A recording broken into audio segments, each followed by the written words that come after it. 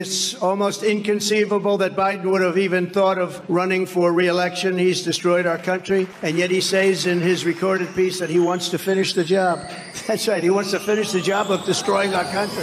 Nobody works harder for the American people than President Biden and Vice President Harris. Everything they do, they're thinking about each and every one of you. Do you have any plans to visit the border?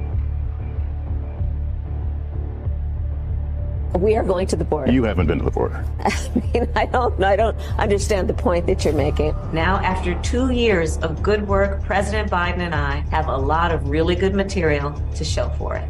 Just wanted to let you know, the little 8-year-old girl had 67 different DNA samples inside of her. They are extorted, abused, neglected, and that is why I blew the whistle in 2021. I witnessed firsthand the horrors of child trafficking and exploitation. Let's finish the job. The government knows they're here. How is this happening? Their legs are getting ripped off in chicken processing plants. They're shattering their backs, falling from roofs. These are kids that went through the process. Let's finish the job. I'm so proud to run for re-election with our president, Joe Biden, so we can finish the job. Joe has changed our country for good. America has seen the true character of the person I've known for so long. Biden said that inflation would be a temporary problem.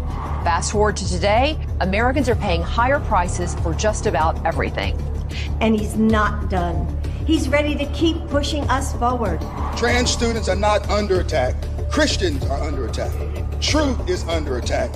And reality is under attack. What we need is reading, writing, and arithmetic.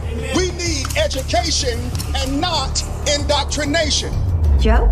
Look, everyone, hello. Jill and I, and Kamala and Doug, wanted to get together for 2 reasons. So many of you were with us throughout the incredible ride in 2020, through to this very day. Just look at all we've accomplished so far. Let's finish the job, and we're within reach. MAGA Republicans are trying to take us backwards. But together, we're not going to let them do that. Instead, our agenda is going to bring us forward and build on the progress we made to finish the job. We've gotten so much done.